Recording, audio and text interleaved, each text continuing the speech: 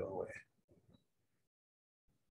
away. Okay, so let's just start and we'll enjoy each other's company and the others who come in afterwards. So my name is Randy LaBonte. I'm with Canadian eLearning Network, which actually started at the in iNACOL, which was the predecessor to DLAC.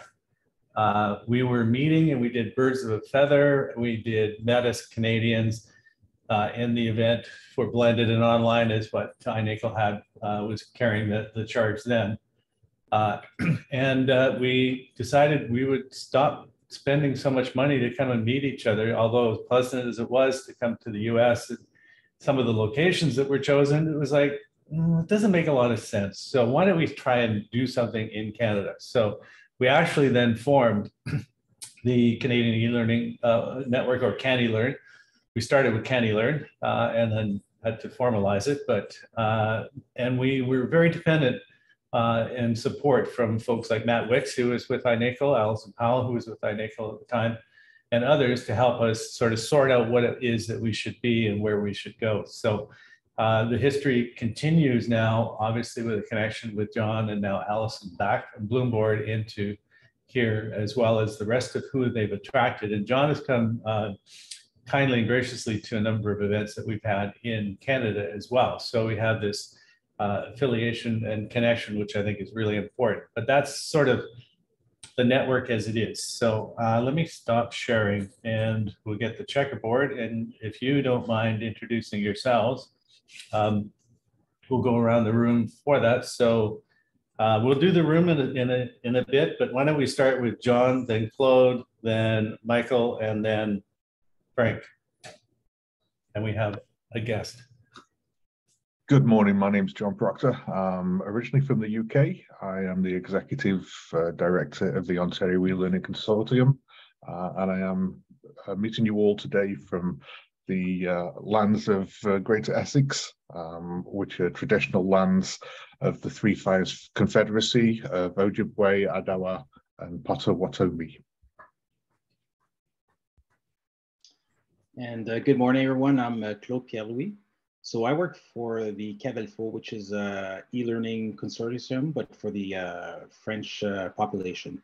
So we represent 12 school boards. Nice to meet you. And my name is Frank McCallum. I'm the Associate Principal for Vista Virtual School, which is a province-wide online virtual school in the province of Alberta. I'm also the chair of the CanELearn board, and I'm coming to you from Calgary, Alberta, which is a Treaty 7 region of this province.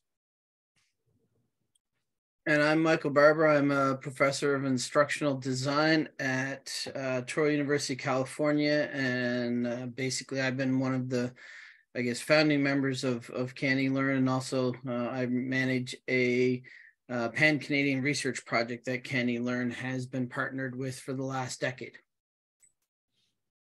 Oh, thanks. And we have a guest. If you don't know what your first name is, but if you want to introduce yourself, either grab the mic or just text in the chat for folks here as well. So around the room, if that's okay with you, why don't we start over in the back corner? David, with TLA online in North Mainland, British Columbia. I'm the operations officer, so I'm not a teacher, but just here to learn more stuff. Welcome, David. Thank you. Karen. I'm Karen. I live in the Lower Mainland as well. I'm the director of middle school instruction for Heritage Christian Online, and I also do some sessional teaching and course writing for Trinity Western University in Queens. And use some of your research to inform my course writing. Perfect. So we're just doing introductions. Welcome. Sorry, your name? Vince Natoli. Sorry, what was the? Vince Natoli with FOBS. Welcome, Vince. Sorry. I'm Kenny Ward, Director of Online Learning for Oklahoma City Public Schools. Excellent, thanks. Anav Cabrera from Florida Virtual School. Okay, and last, Christine.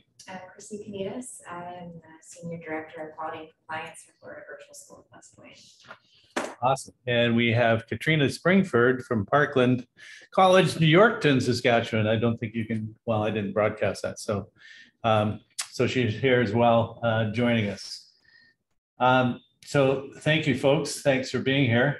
And one of the things that's important for us in Canada, we do this a lot, which is the land acknowledgement. And so the place where eLearning's head office is situated happens to be synonymous with my house, home office kind of thing, but it's on the traditional lands of the Shuswap in the coastal Sunshine Coast area. If you know Vancouver, those from the Lower Mainland know. It is on the mainland of North America, but you take a ferry to get there, and it's a 40-minute ferry. But the Salish folks, including the Shuswap, have been very now directly involved in the economy of this local area. It's a rural community in the sense that most of us grab the ferry to go big box shopping in Vancouver, which is only 40 minutes away. But it is also a privilege to be a part of the lands there. So this is a little bit about the network that we are. We have some sort of purposes that we have thrashed around and focused on, but basically it's a network to support, to share, and basically build communications between and amongst those of us that are part of it. And so we do have some events that we do sponsor ourselves, but largely we partner with the other provincial events. So making that a little bit easier. So we did launch, and that's a picture, that's an older picture of when we were at York University in one of the early days in terms of building the piece. But we do want to advocate for what's happening, particularly after our experiences with remote learning. And, you know, as everyone has had as well here in the US, some of it was okay, some of it was detrimental, but overall, we're hoping it's going to be much better.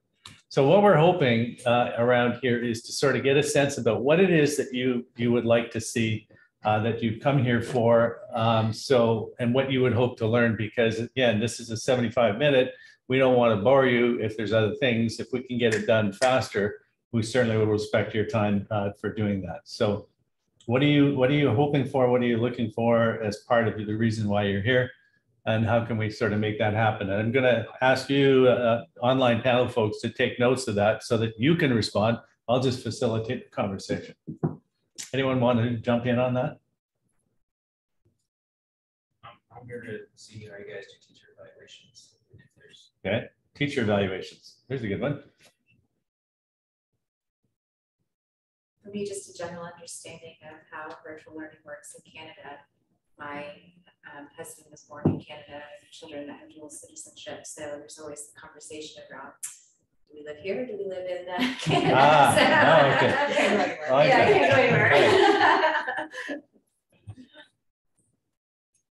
For me, I'm interested, especially since we've got a really good cross-section of different parts of Canada, how strategies may differ depending on geographical region, for example. And by the way, for those, I introduced myself as I came in early, but I'm Dan Rees. I'm a residential faculty at Mason Community College in Arizona. Okay, anyone else? Well, we do have some folks in the room that can share as well from HCOS and TLA, and not to put you on line, sorry, on the spot there.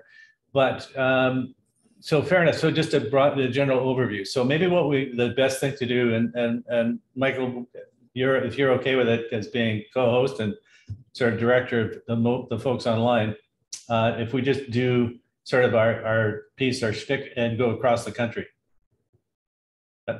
Yeah, no, that makes perfect sense. Okay, so this is over to you, and I'll just sort of move ahead on the slides as you're doing it.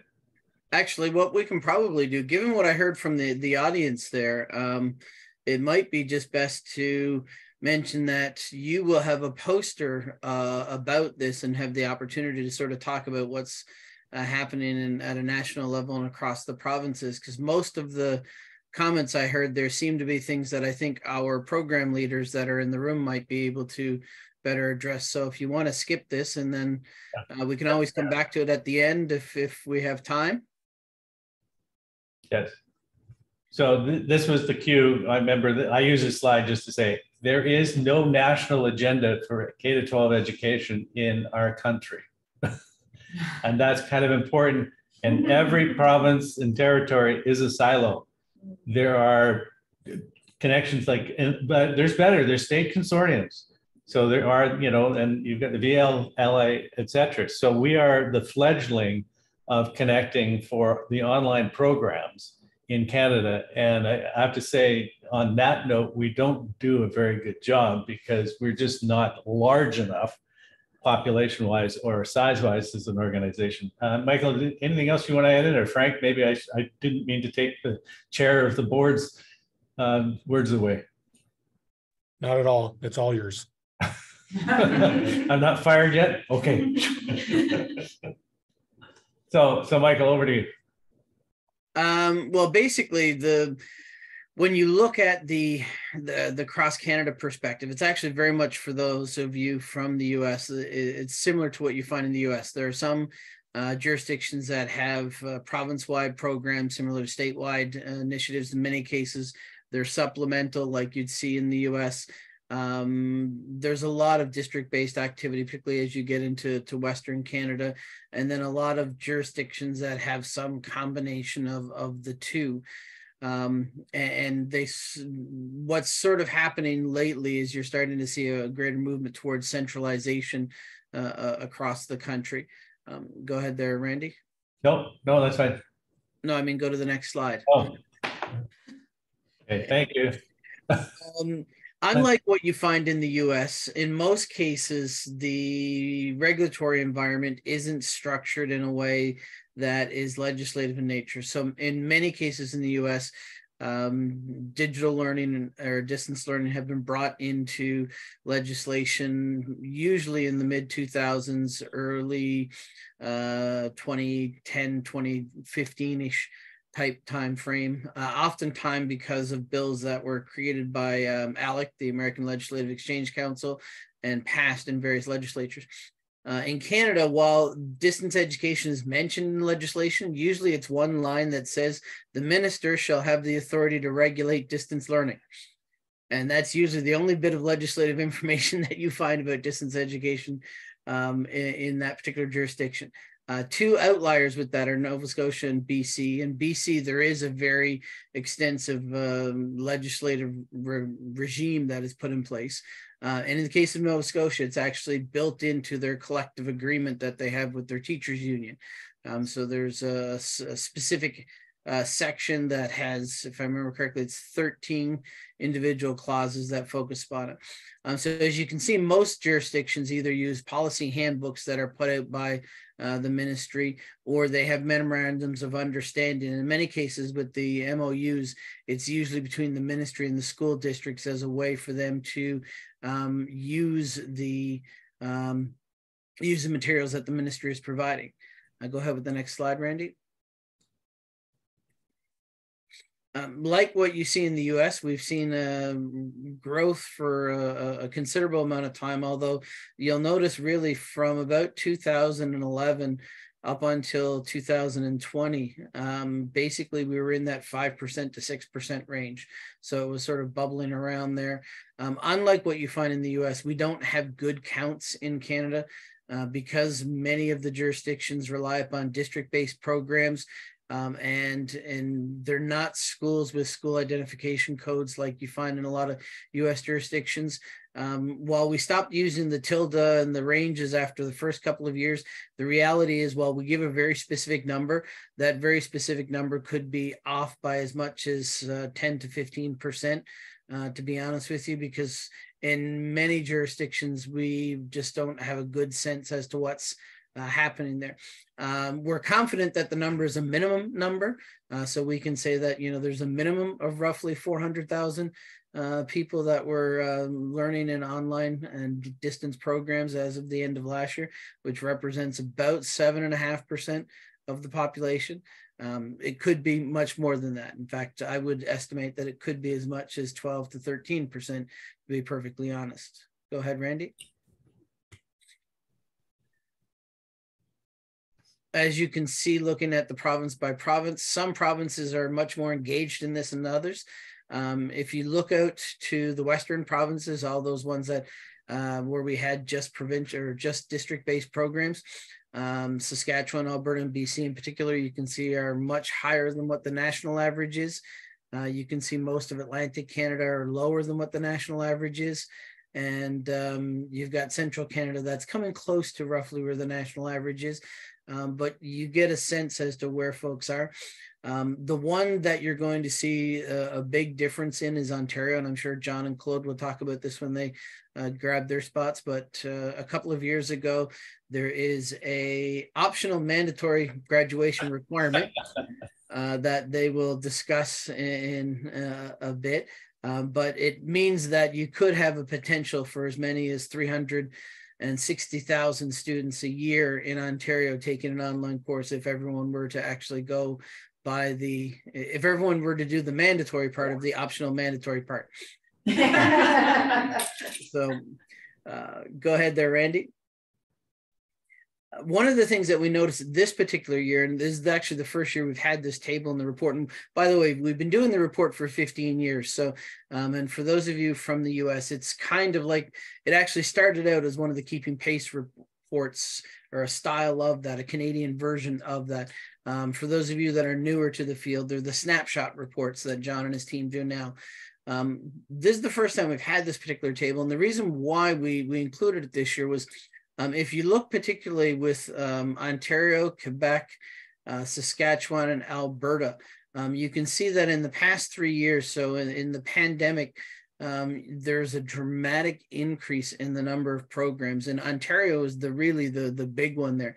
You can see that they had roughly 70 or so programs, and the drop from 81 to 70 was because we used to count all of the districts that the school boards that participated in Claude's program as individual programs, and we started in 2019, 2020 counting them as a single program because that's kind of how they've always operated. But you can see that the number of programs has jumped by really, roughly 170 new programs that are in there. And the vast majority of those are private providers that have come on the scene to try to take advantage of this e-learning graduation requirement that they've got there. Out west, you've seen an increase in the number of programs as well. I think that's largely due to the pandemic, although Frank will talk a little bit about some of the changes in Alberta that have spurred on some of the growth there. And in the case of Quebec, they actually have a bunch of pilot programs that are currently running based on a piece of legislation that was passed 3 years ago, and they finally have got some programs up and operational. You can go to the next one there, Randy. And that's basically gives you a rough idea of the overview. So we'll just get into the nature of activity now and starting in with the groups. And I think I'm the first because I'm the Pilkin Atlantic Canadian, being a native Newfoundlander. As you can see, the Atlantic Canada, all the provinces are centralized programs. So these are programs that in most cases are run directly out of the Ministry of Education. Even PEI there, which is in green, that's a map from 2 years ago. It's ready, actually it's striped red now, kind of like the way the Northwest Territories are, because they're just developing their own program, and they also use programming from New Brunswick. But in all of these instances, they oftentimes are only getting 2 to 3% of the folks. It's a program that's run out of the Ministry of Education, primarily targeting secondary students. The program in Newfoundland is highly synchronous, whereas the program in the Nova Scotia, New Brunswick is almost completely asynchronous. The one they're developing in PEI is actually a video-based one, so that's going to be highly synchronous as well. And I will turn it over to whoever is doing Quebec next, and then I think it goes to Claude and Jean. I don't know, Claude, if you want to say anything about Quebec, or just let me say something about Quebec, and Michael to chime in. Go ahead, Randy, for Quebec. So what's interesting about Quebec, one of the founding chairs and mentor and leader certainly is in the Anglophone. So in Canada, it's a bilingual country, and we have a couple of bilingual, 2-language provinces. But for those of, my last name is LaBonte, which is French and derived from that. But I mean, past the Rockies, no one speaks French. So I never was raised learning French. I actually chose to learn German. But what happens in Quebec is that the Anglophones are the minority language. So they have some federal funding, and that was part of the whole confederation and everything else that happened. In the same way as that the Western provinces and others who are primarily English speaking have some funding to support the French language, which then comes into the education system. However, the education systems are dominated and run by the ministry's provincial entities. So the distribution of those funds are dependent to a certain extent on the decisions made in the province. So in Quebec, though, the Anglophones have created a whole online series. So they've embraced online completely, whereas in the Francophone communities and education system, it's not as well embraced. As a matter of fact, is actually almost publicly spoken about as being a second choice and lower, less viable option for students, even through the pandemic when they had parents that were French parents that were sort of pushing on them. I don't know, Michael, if there's anything else that we can say out of school. Well, the only other thing I might add is, and it follows up on what Randy was talking about this notion of it being a second class or second rate type of education. Quebec is also home to the only court case that we've had around online learning in Canada, which is a bit unique in our context, because in the US, there are oftentimes dozens each year as you're looking across the spectrum. But it was basically a group of parents in Montreal that wanted an online learning option for their kids and sued the government to try to get that, and ultimately failed in their quest. So Quebec is, to a certain extent, operates on a sort of somewhat different set of rules or assumptions in the country, and has had a history of being an angry child. How about that? Sometimes wanting to be there, sometimes not wanting to be a part of it. Wants the candy, but doesn't want the rest of it, so to speak. Anyway, so I'm going to stop there before I get into trouble. So John and or Claude, or both. Ontario.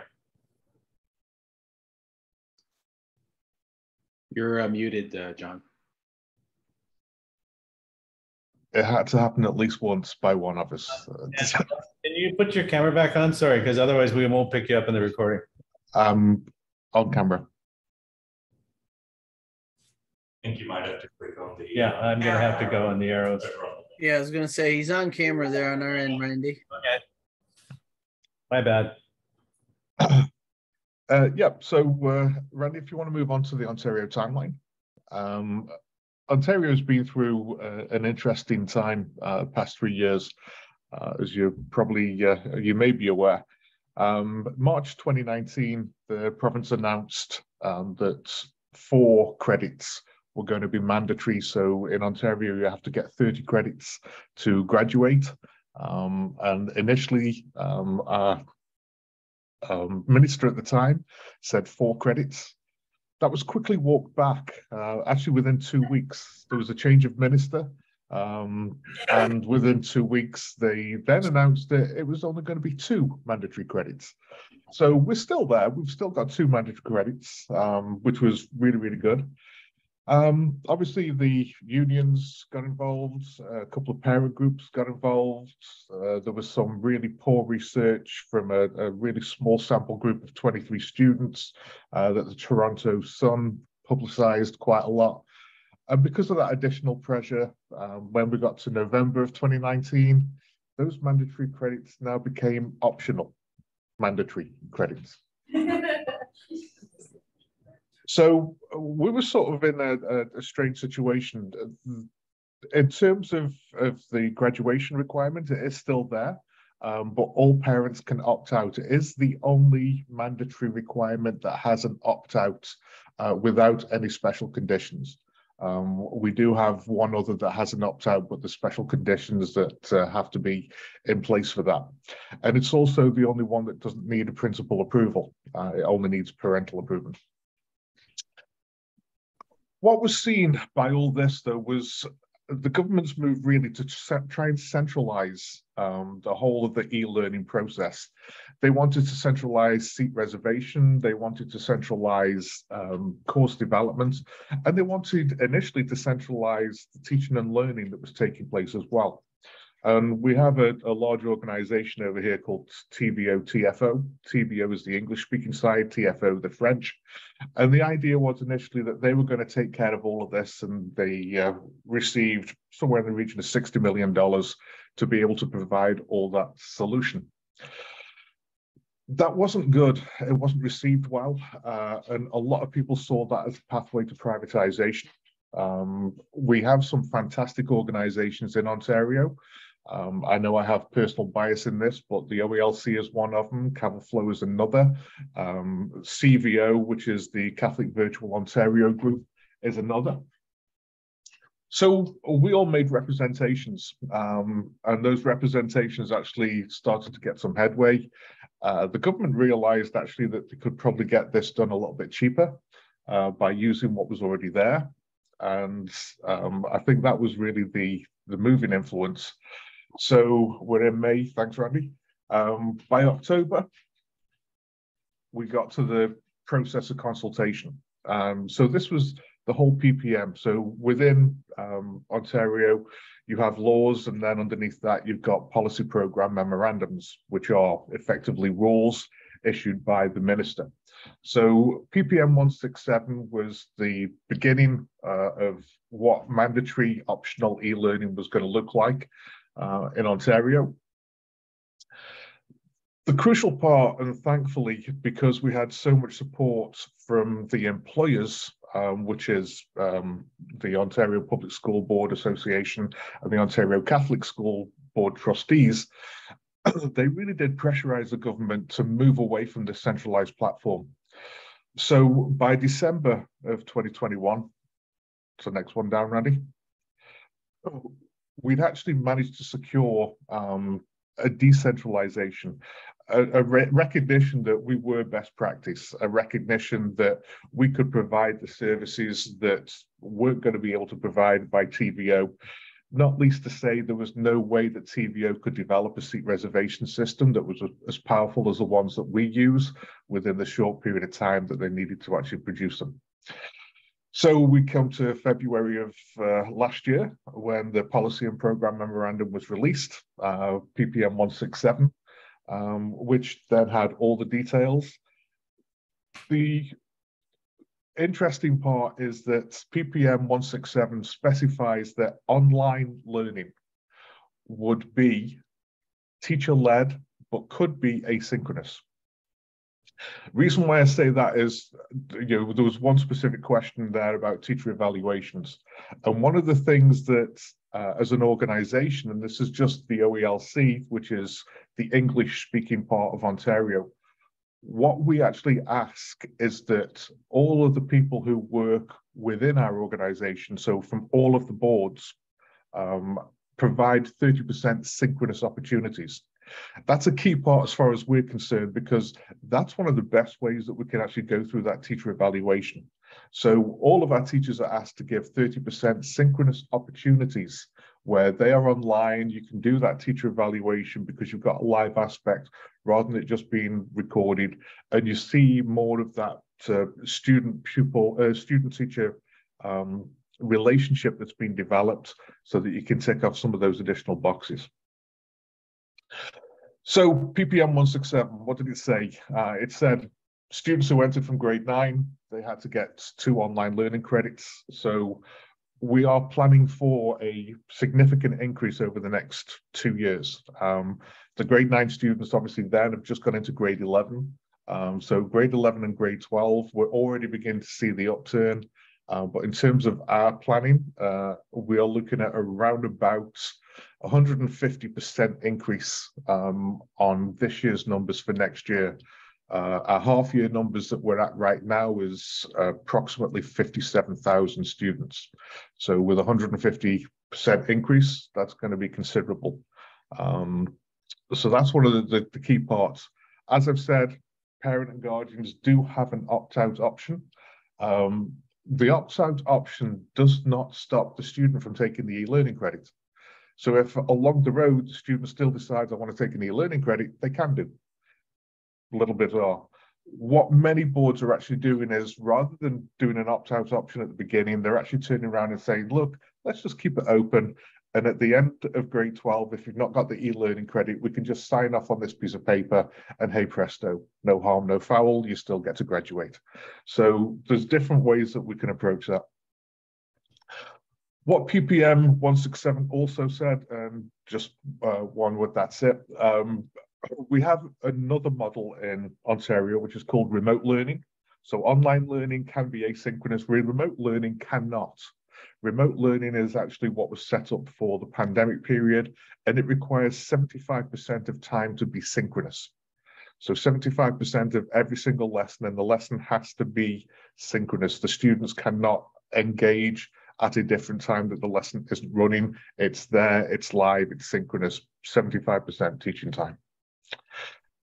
And then the last one on this slide, Randy, courses are available from grades 9 to 12. There is leeway there for students in grade 8 called Reach Ahead. So you can have a grade 8 student begin their e-learning requirements, but it's only courses grade 9 to 12 that are covered by what we're saying. The most crucial part of what we were able to ensure, and this is how we work. I am the executive director of Ontario's e-learning consortium for English-speaking boards. That's Catholic and public provided education, but only in English-speaking. We have 55 boards that are members. Each of those boards do their thing. We just basically bring them all together. So everything that we do is about teaching local, but providing that opportunity to learn globally. So we're maintaining those sections at the school board level, which means the unions are happy, the teachers are happy, but the students get to experience a variety of different opportunities from a variety of different places. And when you actually look at the size of Ontario, that can be significant for a rural student, Indigenous students, a suburban and urban student. Getting those experiences to learn in different locations is part of that hidden curriculum. It really is that. Claude? Yes. So most Ontario school boards are members of the eLearning School Board Consortia that support greater access to a variety of online courses for students. And that is the case for the English school boards. They're not all part of the consortia, but for the French school boards, we only have 12 in Ontario. And we're talking about only about 4,000 credits issued per year, not 57,000 like John. So the 12 French school boards are part of the, are associated with Cavalfo. So yeah, courses are delivered through the provincial D2L Brightspace, to which all teachers in publicly funded Ontario schools have access. So they actually have access to that space where courses are available. Even if they're not following online courses, they still have access to these courses. If there's certain activities that are associated with courses, they can integrate them into the classroom. But nonetheless, we use these courses for e-learning. And then the content for Ontario courses are produced for D2L Brightspace, has been provided to Ontario school boards and teachers by the Ministry of Education for use in online and blending learning, like I mentioned. So courses are now being written and made available by TVO. So 30 courses recently released with short and long-term plans for continued course writing and production. Samples are available to view at the address listed on the slide. And for the French part, while courses are now course development and revamping for the French language school boards are now being overseen by the Cavalfo.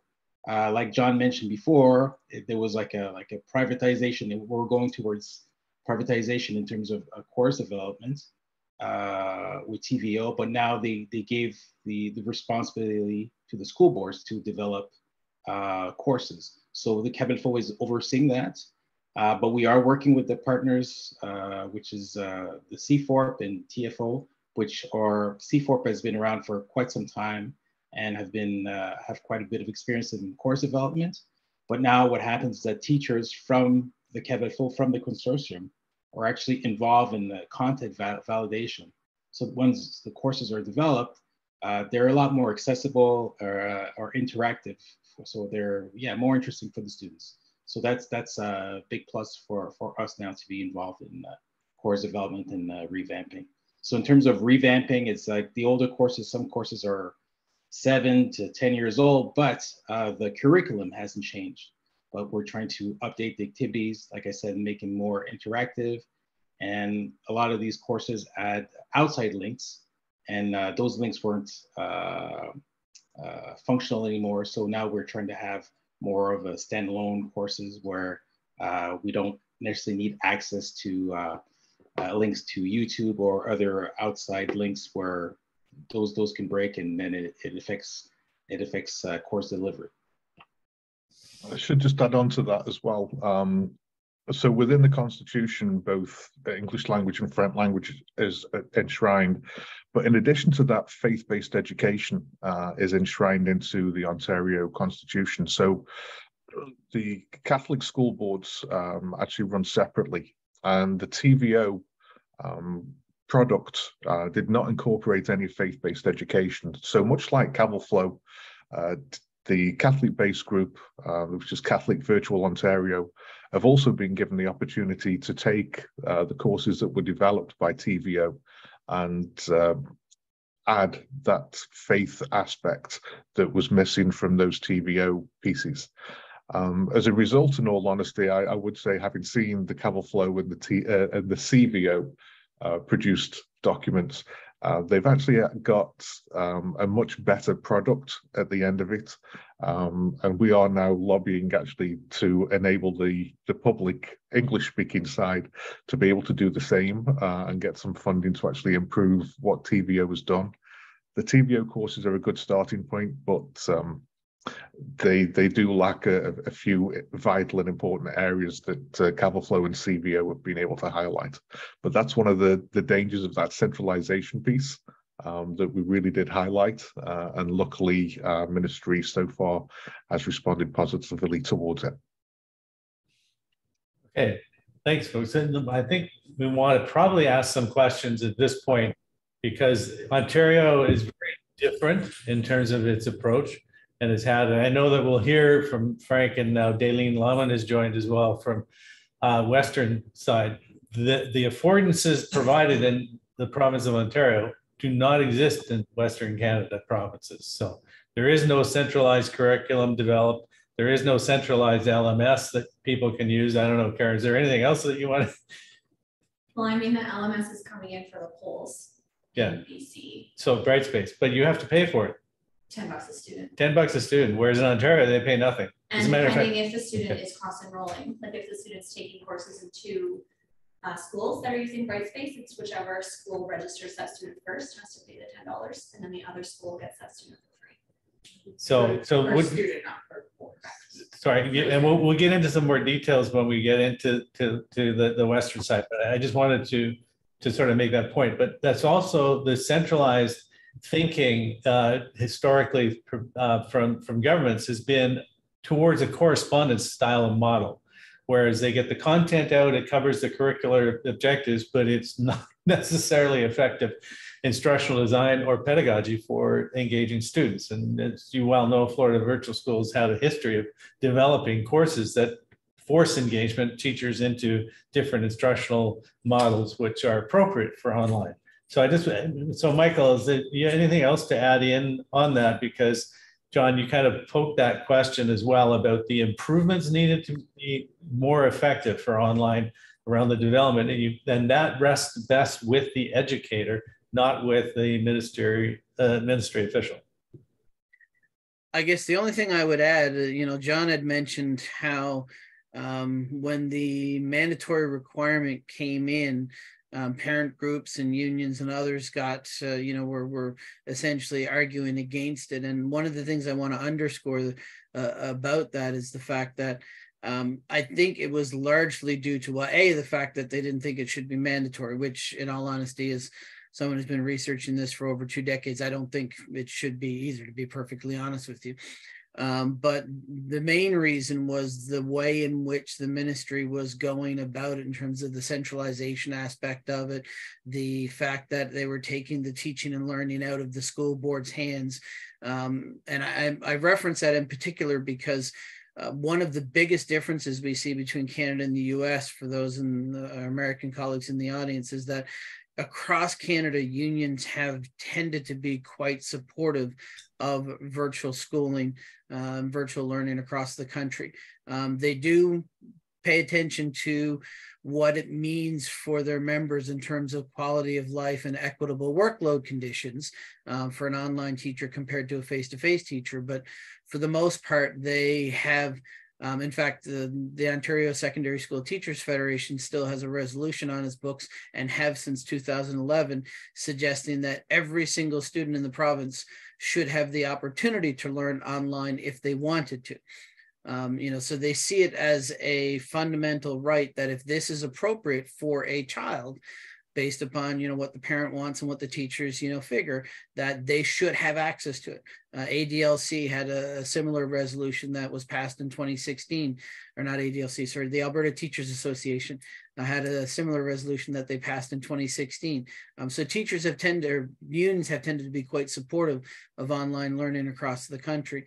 This was, I think, one of the rare exceptions, and I think it was more the mechanics of how it was being done, not necessarily just online learning in general. Whereas in the US, unions have tended to be quite against and quite negatively disposed to online learning.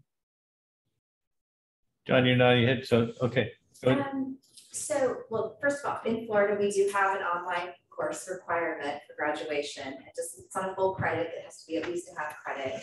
But out of curiosity, before this PPM 167 was enacted, what was the rate of opting out, even before and after, I guess this was enacted? Is there any data collected? I'm just curious to know how many students / parents decided this is not for them.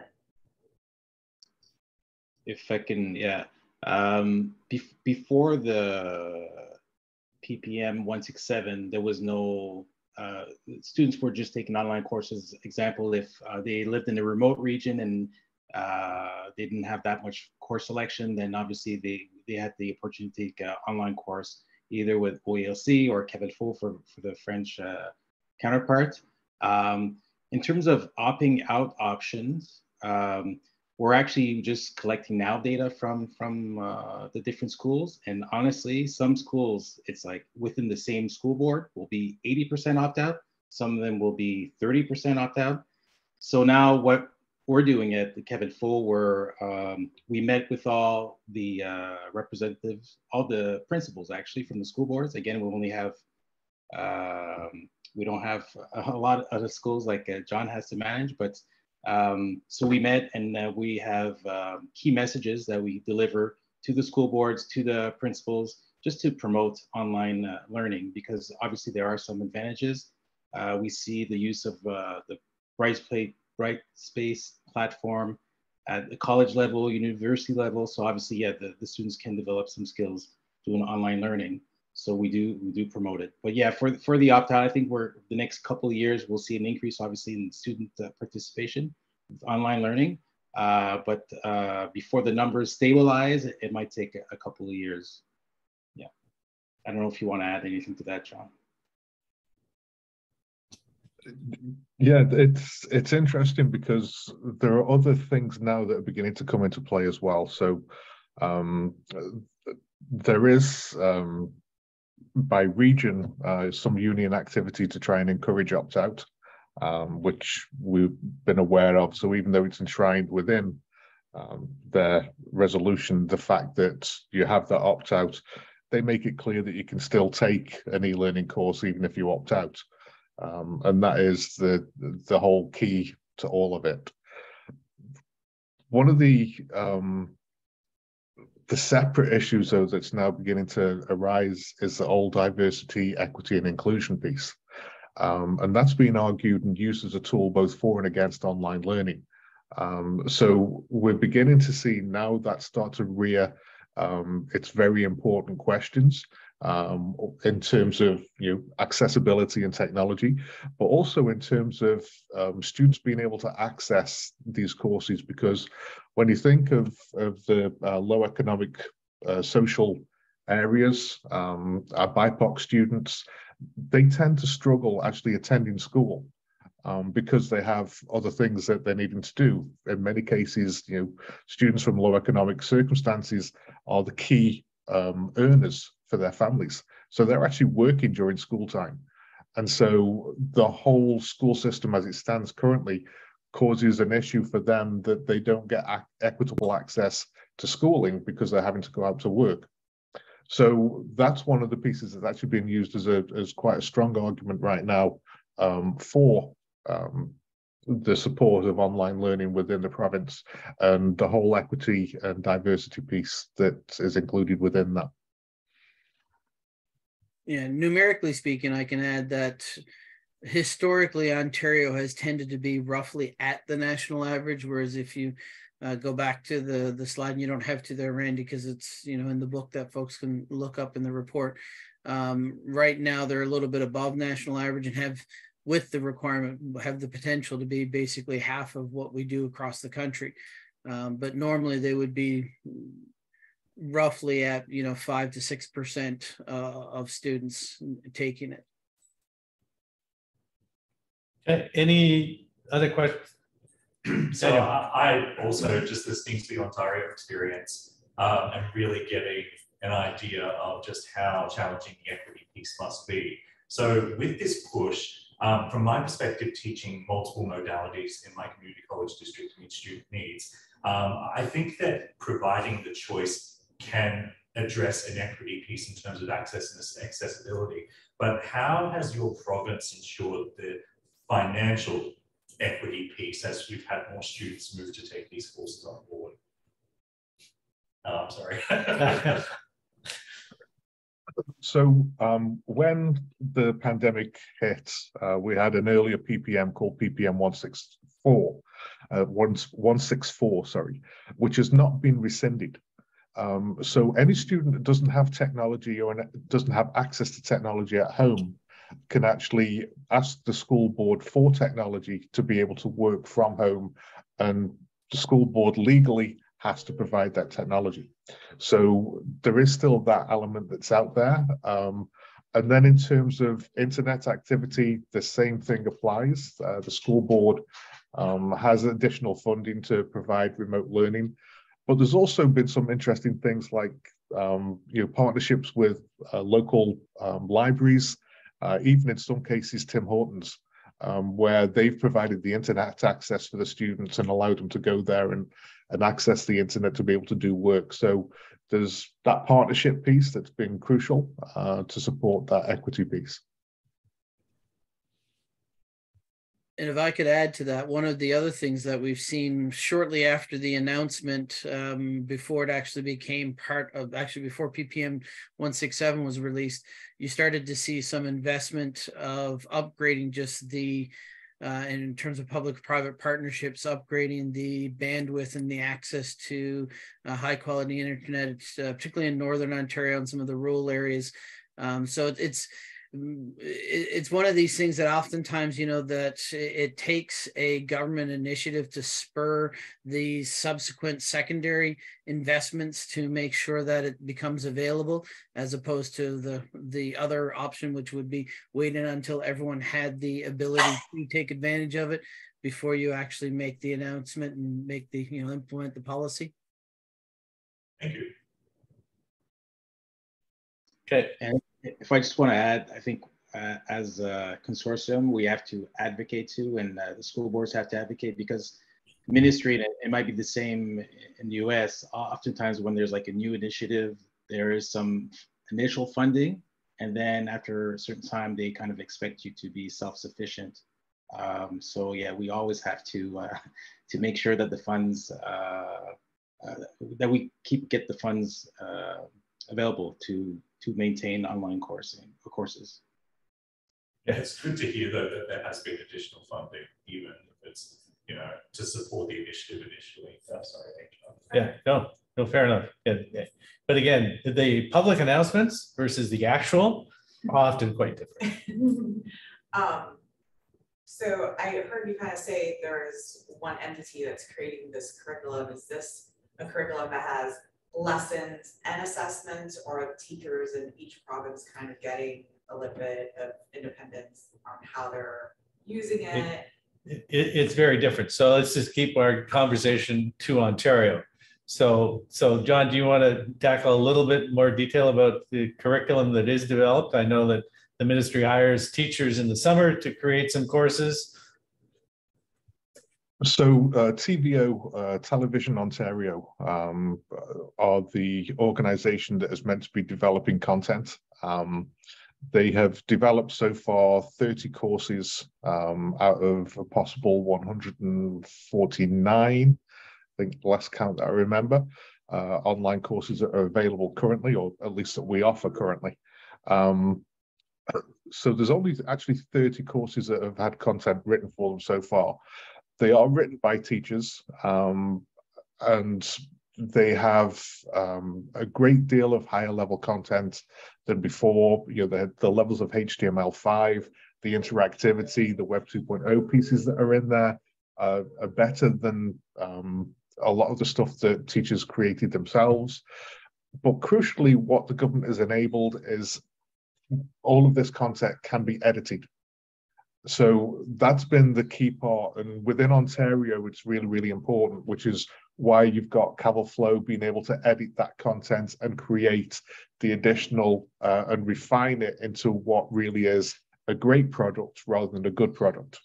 Same with CVO. They've taken the content that's there, they've edited it, they've added their faith-based aspects. And from that, they've been able to then produce a great content instead of a good content. With the public teachers, we just do it organically. In any case, we're not getting any additional monies for that. But you know what teachers are like. They see a product and they want to fine tune it. They want to improve it. They want to have what's best for their kids. And so it is happening organically.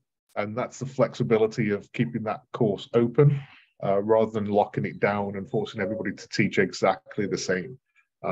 So that's been one of the key benefits of it.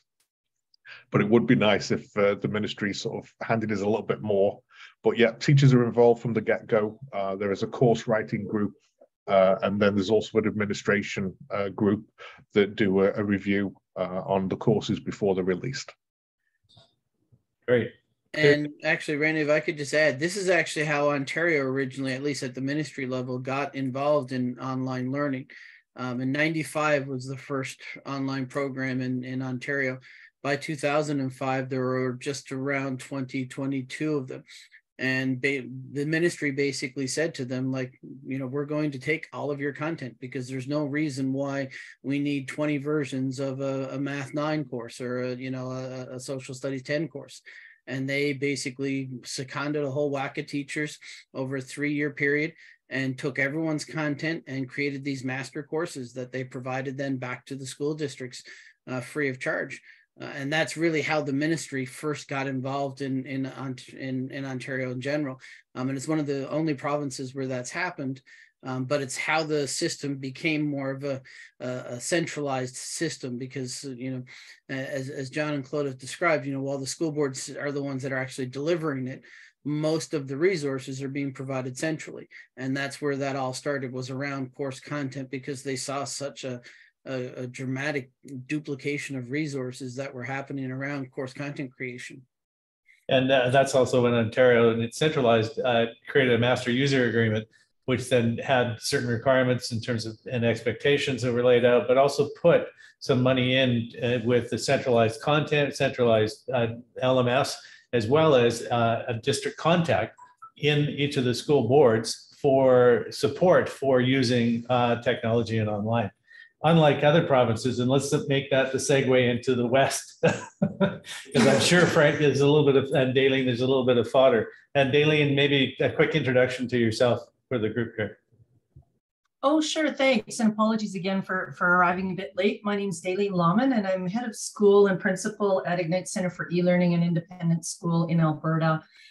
Prior to that role, I worked at the ministry as the online learning advisor and in other online learning programs within the province. And I've done some work over the years with Frank and the team at Vista Virtual and formerly ADLC.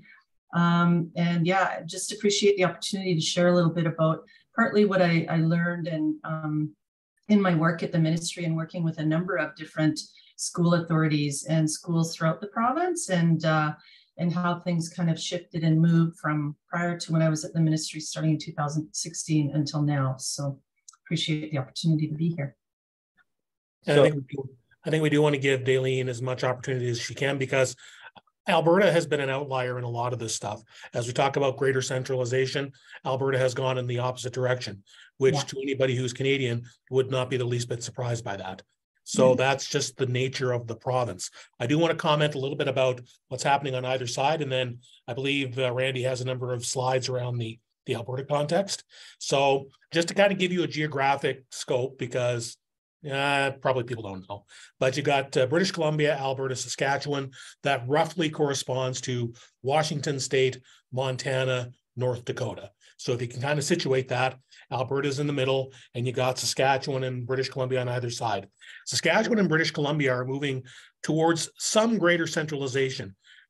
That varies a lot between those two jurisdictions. With British Columbia, you're largely looking at, I think has been mentioned before, some sort of sharing of infrastructure. So, you know, a provincial LMS that will be accessible, although accessible at a fee. Saskatchewan is going in a very, very formalized direction. With Saskatchewan, they are just in the process of establishing a Crown corporation to act as their central clearinghouse for K-12 distance learning. Now, they haven't set any parameters for that yet. They haven't got their funding parameters set, how their registrations are going to work. They've just said, this is the direction we want to go. And they are just literally now starting to construct that Crown corporation to act as their central clearinghouse for online learning in Saskatchewan. But if I can add on that, is that they've adopted the program essentially, which already was in operation in the province, the SunWest School Division's online session. And so they've also seconded into the Crown Corporation, the superintendent of that school division, so that essentially they are adopting an existing program and making it the centralized platform as opposed to creating something new. And they're bringing all the teachers in, I think, to a certain extent, right, Frank? You bet. And I've had a few brief conversations with that teacher leader about sort of the pitfalls around Alberta, because Alberta used to have a very centralized body called the Alberta Distance Learning Center. And I think at this point, Randy, it'd be wise to bring up the PowerPoint presentation, and I'll turn it over to Daleen to kind of delve into what's been happening in Alberta.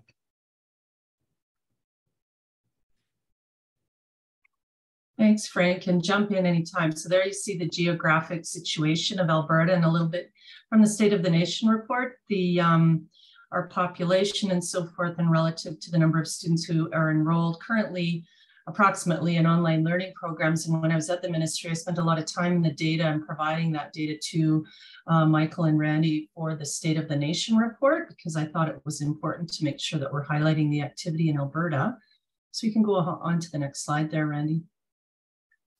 So this sort of gives you a bit of a lay of the land of where we're at right now. So, and Michael references the mid-90s. In the mid-90s, really, ADLC, which came about the Alberta Distance Learning Center, was originally a branch out of Alberta Education, the correspondence branch that started in 1923 to address rural populations that didn't have equitable access to education. So that's where distance education really was born out of, and the Alberta Distance Learning Center was born. Since then, though, since the mid-90s, a number of other programs have cropped up in the province. So that really was the essence of sort of the government having a role in the centralization of distance learning for a number of years. And then the landscape evolved, and what we see now, and I'll just share my screen really quickly. When I was at the, is that okay, Randy, if I go ahead and do that? Okay, here, I'll just share really quick. What you see now, and when I was at the ministry, what I heard from the Minister's Youth Council when I worked there and other families in my work is that they wanted to know what resources were available out there. So what you see here now is a directory where students and families can access all of the programs in Alberta, many of which do provide programming outside their school division, but some don't. They're really inward focused and servicing, and that seems to be becoming more the rule, is that most school authorities are really interested in supporting their own students and less so outside. I would say about a quarter of these are private schools, they're independent schools, and many serve large school divisions. Province-wide, Vista Virtual for sure, and Frank is one of the assistant principals there, can speak to that. They have the largest population of students in the province, serving mostly concurrent students, but also some private or some full-time students as well. But we've got about 46 programs in the province, and this online learning directory just describes how their programming is offered, many to adult learners and so forth. And then at the bottom of the page, you'll see the online learning guides that we developed while I was there. And I want to give a shout out to Joe Friedoff and the folks at Michigan Virtual for helping us get those off the ground so we didn't have to start from scratch. There were some really good research-based practices and pedagogy around for school authority leaders and so forth, and also around developing our guides for students and families. So go ahead and just reshare, Randy, the slide deck that you had up there. That's it. You look really live there in that picture, Randy. It's you look actually real in your profile photo. Yeah, and what you there was a time when the province was kind of split between using Brightspace D2L and Moodle, and now there's really quite a variety. And Frank spoke to the site-based kind of management that exists in school authorities throughout the province. The ministry really has little role in providing oversight other than through how we're funded and so forth, and through distance education programming. And of course, the majority of students are registered in high school in online learning with, you know, a handful, again, maybe a quarter of those students in grades 1 to 9. We can jump to the next slide there, Randy. Yeah, we're getting there. Okay. So funding, again, is really primarily based on completions, and and the number of course completions and credits, as we use in Alberta, are capped at a certain level, and there's been some controversy around that. Of course, we have a number of students through COVID who are needing to take longer to finish their high school programming, and the caps at the 4th and 5th year level, or 4th and 5th year students, are really making it difficult for them to have that equitable access to completing their high school program. There is some sharing, grassroots sharing, and actually in our guide to education in Alberta, school authorities who receive distance education funding are actually required to share their resources with others who ask for them. So that is one role that the ministry has played in ensuring that there is, you know, there's access to quality resources. And really, when I was at the ministry, what we saw is that all of the different school divisions had such different contexts. So to be able to modify those resources to meet the needs of their individual contexts, I know is a challenge in some other jurisdictions where, you know, here's your course, use it, and the ability to modify them are limited, which can make that challenging. And then, and of course, from a legislative standpoint, we do have the professional practice standards for certification for teachers, for principals, and for superintendents. And all teachers, whether they're in a distance education program or in any other program, are required to meet the competencies that are highlighted or that are basically prescribed in the professional practice standards. So I think that was about it. Was there another slide there, Randy? No. Yeah. So Frank, did you want to add anything else to that? That sort of captures the basic, you know, the gist of what's happening in Alberta right now. I didn't have anything to add. I am mindful of the time though, and there were a couple of questions that I highlighted early on when people came into the session that I'm going to speak in parentheses now, so I'm kind of going off topic. But there was a question earlier about teacher evaluation.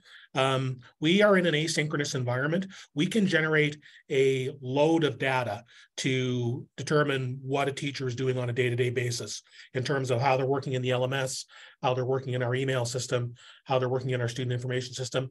But at the core of it, our teacher evaluation is still largely observational. Our administrators will actually sit with the teacher for a couple of days, just as you would in a classroom, but they are sitting with them to observe their day-to-day practice and how they're actually doing what it is they do. So it's that combination of data, but also still direct observation. There's just no substitute for that. In terms of somebody who's mentioning what models are out there and what are the challenges. So as I mentioned, we work on an asynchronous model, which is great in terms of students accessing course material. It's really challenging in terms of self-regulation. And so our work at our school for the past year or so has been to really establish and set deadlines and course dates that will allow students to be successful.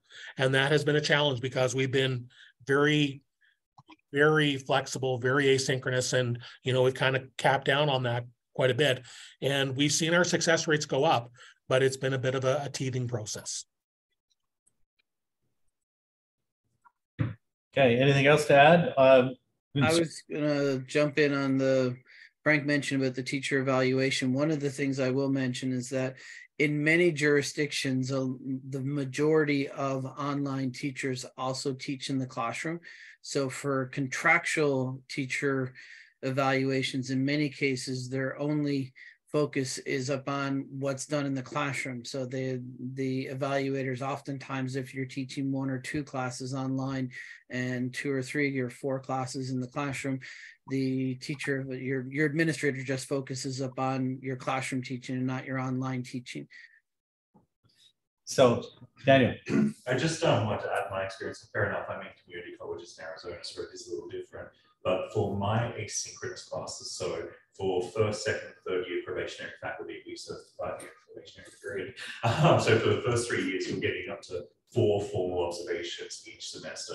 And in an observation where they're looking at like an asynchronous class, that basically we use Canvas as our solid LMS, and they're literally in the nicest possible way, respectful possible way, tearing it down to make sure that you are on it, to make sure you're communicating with the students, to make sure there's the individual communication piece. And most importantly, again, completions, I mentioned someone mentioned that's an important measure of funding even, but for us, I mean, retention is the key thing, and seeing that data is evident whether you're doing an applied in person, which is direct observation, or again, how you've designed your course. And from an instructional perspective, for someone who was an administrator in Australia before I moved to the States, certainly for me, as long as you've got reflective staff, and that's always the challenge, right? But if you're reflective on it, there's respect for the dynamic. Even an asynchronous class can be reviewed that way to maintain that instructional quality. Yeah, and what you can see in our professional practice standards here in Alberta, like again, it wouldn't matter if you're in an asynchronous, asynchronous online environment or a classroom. We have 6 competencies in the teaching quality standard, and you can see how these would apply across the teaching profession, no matter if you're teaching, we say, whether you're teaching on the moon or in an online classroom or wherever, all of these competencies teachers are required to demonstrate within their professional practice. So it doesn't matter where they're teaching, and this is what we base our coaching and supervision and evaluation on. And I know in other sessions that I've attended as well, that whole issue about what do you do with the contracted part-time staff? Do you teach them, evaluate them differently? Or do you have the same set of standards in the NSQL standards as well as quality matters that give some guidance in terms of where and how that evaluation may be? It's a bit challenging in the sense that there are particular skill differences. And the part that I think is interesting is that it's actually starting to be recognized within the system that there's a different skill set required for online. I'm not sure whether, Karen, whether there's anything else that we got that instant in about British Columbia. It's also an outlier in the sense that Alberta is a switch that goes on and off.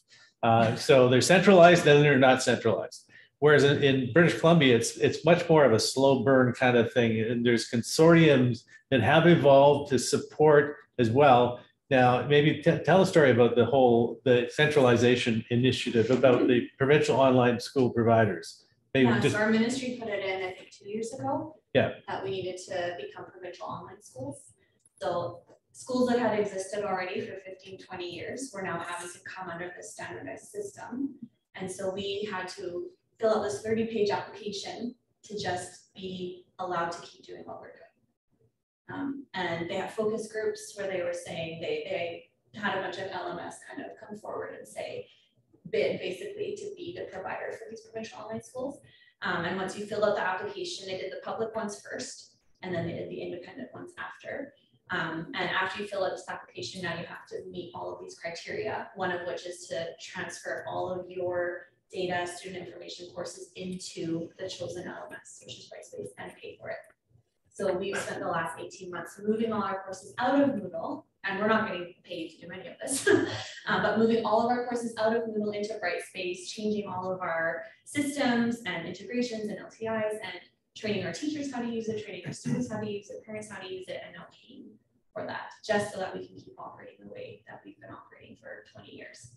And if you chose not to apply to become a provincial online school, you'd be restricted to students who live in the district where your physical, you're situated. Geographic boundaries. Geographic, yeah. So our school is geographic, like we're a provincial school. We serve 7,000 students throughout British Columbia, but our head offices are in Kelowna, which is one city, and only 500 of the 7,000 students live there. So if we didn't go through this application, fill it out, become the provincial online school, we would be restricted to those 500 students. So from an organizational perspective, is that BC opens up the corral gates and says, go wild, and then starts writing rules. And then, so basically, that's why, as Michael will say, it says, is that BC is the most highly regulated legislative. It's got the most rules of any province. Basically, I think because of that notion of, oh, open it up, oh, no, wait a minute. Oh, God, we got to do that. And they tried very hard. The ministry, because I spent some time working with the ministry on a contract, thought there was only going to be 2 or 3 provincial online schools that are going to meet the muster for it. Well, they boiled it down to the 16 public. No, it's 18 public. 18 public. Right? Because they're different schools, but there's only 15 boards that are involved in it.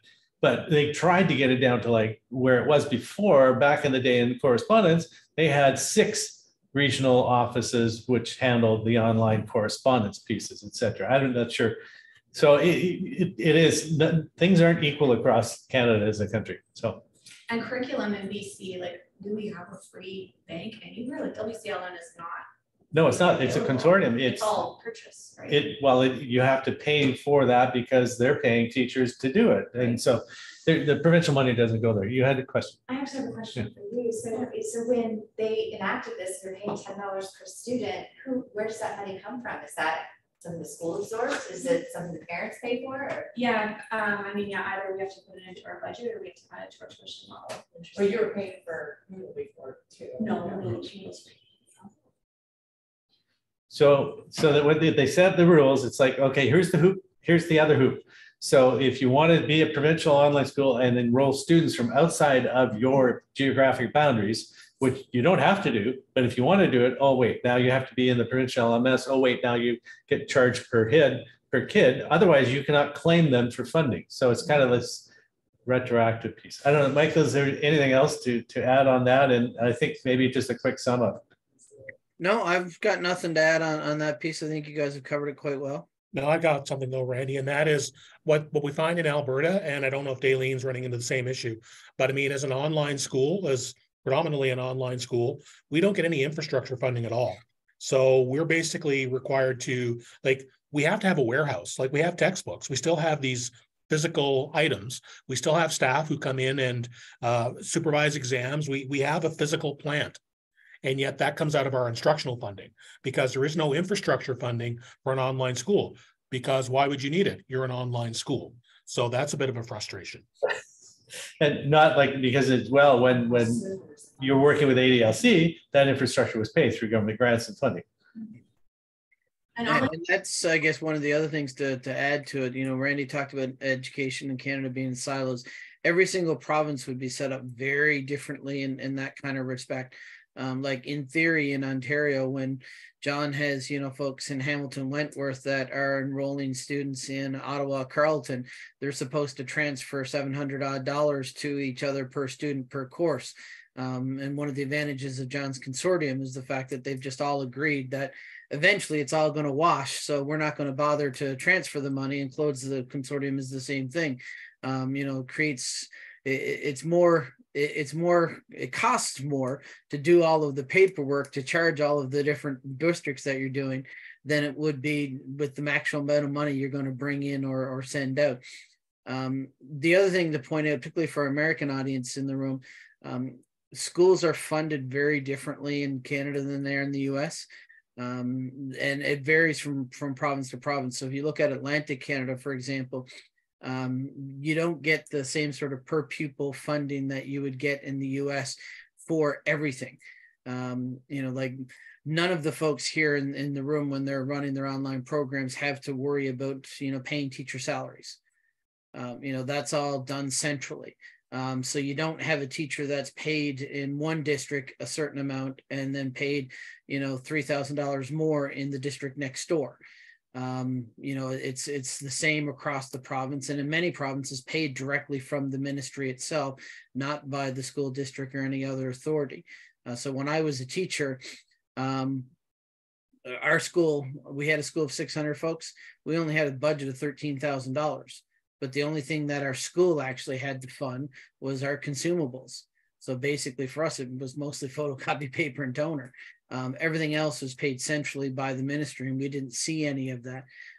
It varies from province to province. So what you'll find is in certain jurisdictions you get it, but that's the sort of the way it works, and it's one of the big differences.